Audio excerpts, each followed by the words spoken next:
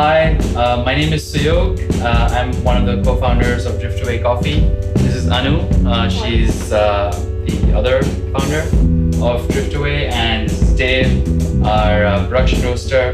Welcome again to Coffee Stories. We are tasting our Coffee Month 7 coffees for the month of June and a little bit of July.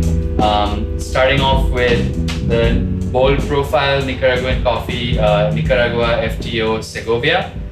So let's have a taste. What do you guys taste? I definitely taste some like nuttiness to it. It comes out really nicely. Yep, it's definitely nutty. It's chocolatey.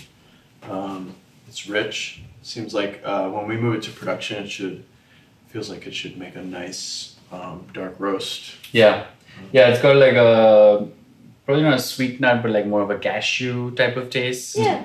Dark chocolate, I think. It's really, really neat. It also comes from Protocol. You want to talk about that? Protocol is a collection of farms, co-op of farms that has about 2,300 farming members and produces around 30,000 bags of coffee. 30,000 bags is like a lot of coffee. That's like 300 plus containers of coffee every year.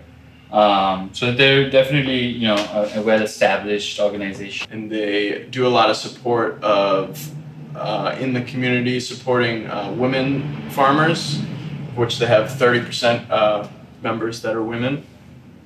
And yeah, they do. So they do actually. They do educational opportunities for their children.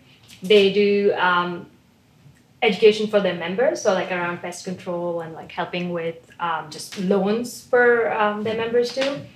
And so yeah, it sounds like they're a very solid organization, and it's fair trade certified. So that's always a plus.